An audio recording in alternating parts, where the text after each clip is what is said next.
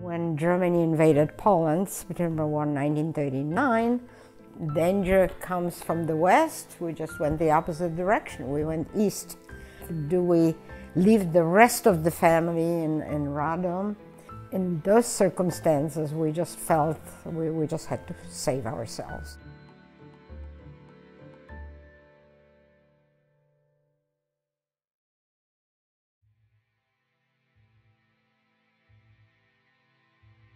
My name is Anna Steinberger. 12 years ago, I retired from University of Texas Medical School, where I served on the faculty for about 30 years. I'm a Holocaust survivor, so of course, the mission of the Texas Holocaust and Genocide Commission has always been, very close to my heart.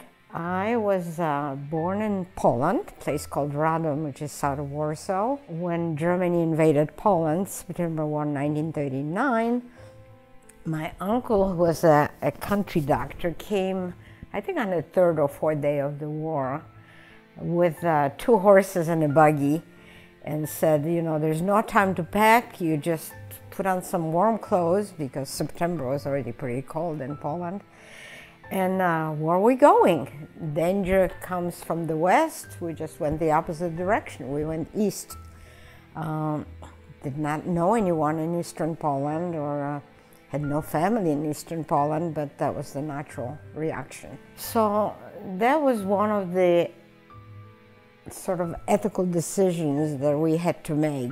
Do we leave the rest of the family in Radom and try to save our own life, because my uncle said 8 people is all I can take. In those circumstances, we just felt we just had to save ourselves. Life was very, very difficult, and I was chronically hungry, and my parents tried to share whatever rations they got from the Soviet government, so that my brother and I, at least would survive.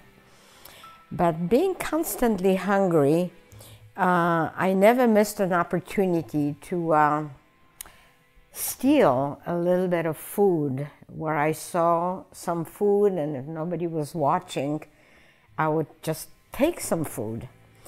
And I knew it was wrong, because my parents always taught us that lying and stealing is not the right thing to do. But again, I felt guilty doing it, but I thought, well, if I don't eat, I may die. So again, this ethical, moral dilemma and the circumstances that made me do it.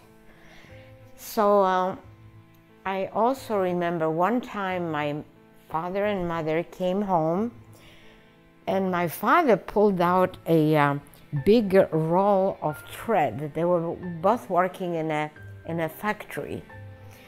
And my father called my brother and me, sat us down, and he says, I want to tell you something.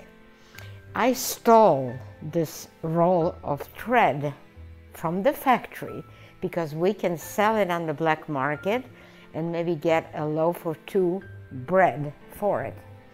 It's wrong, it's wrong to steal, but under these circumstances, I felt justified. And even as a child of 11, I often debated, what is ethical, what is moral, and I realized that it depends on circumstances. What may be ethical and moral under one set of situations may not be so under another.